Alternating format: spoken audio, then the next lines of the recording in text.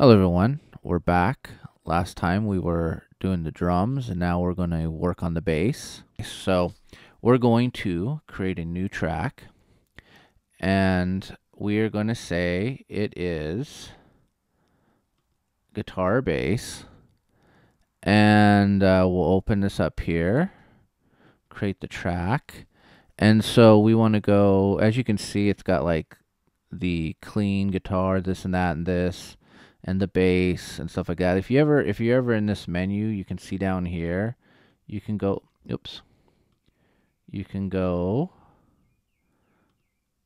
back here.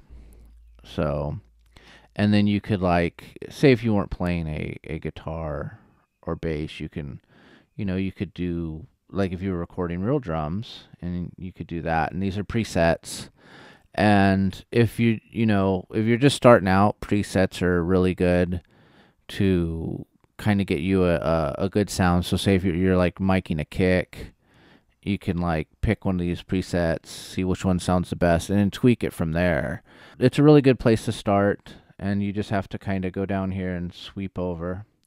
And but we're doing bass today, so I just wanted to show that.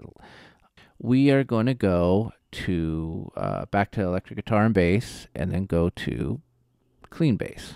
Now out of this, you could kind of see there's different types, and the one I've always liked is the Big Stack. It sounds good. I think it's like an Ampeg VST copy. That's the one I'll be going for. That's like the standard in rock, like a P bass through a Ampeg VST. Now normally when I record bass for real, I mic the amp, and then I also run a DI, and then I blend them, and you get the basic sound character of the amp, but then you get a little bit more full frequency response from the DI. But here I'm just going to use the preset here in Logic of the Big Stack. Now I'm going to try to do everything in one take, but things happen. Sometimes you flub something. We're all human, and I'm even more flawed than most humans. So I'm going to try to do it in one, and then hopefully do it, but probably what's going to happen is it's going to end up being in pieces.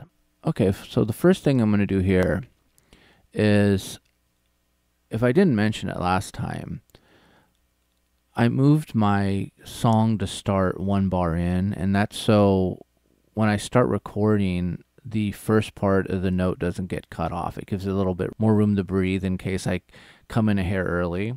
So first, we're going to tune the bass. You can tune it by clicking right there. It's folks. Okay, close enough.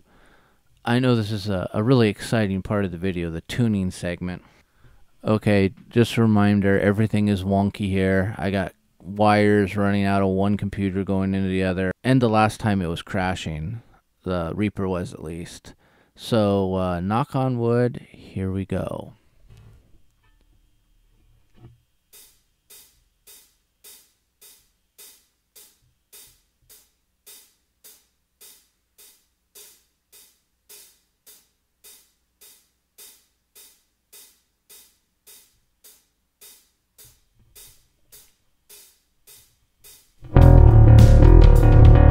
I fucked up. A few moments later. Alright, here we are. I got the bass recorded. I was messing with the bass earlier. Let me find a spot where I want to play a loop. Let's just kind of do, I guess let's start here, huh?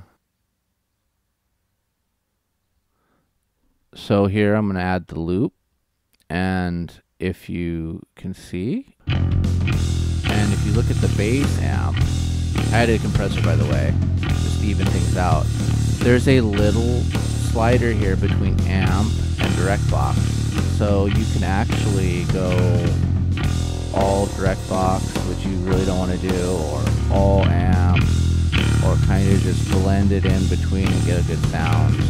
And you could mess with the direct box and mess with the tone, but I like I usually, when I do a direct box, it's just a basic direct in, untouched, because you're just trying to get those frequencies to fill in the amp tone, And of course, you can change the amp if you want. This is a preset, so, and I added compression, but I messed with the knobs too a little bit. I think I bumped the mid and treble up a little bit, and I think I lowered the gain a hair.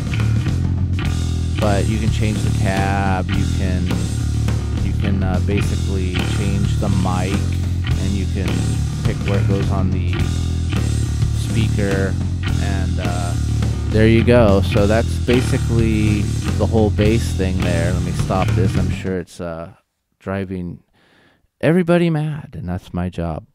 But I hope you enjoyed this. Next up will be the guitars. I'm going to get a new interface, so hopefully it will make doing this a lot easier. So hopefully the next part will be done with a brand new interface and sound a lot better and come out a lot better if the theory is correct. And right now I have a cable connected to my PC, and that's just a disaster. So anyway, I hope you enjoyed this, and have a good one.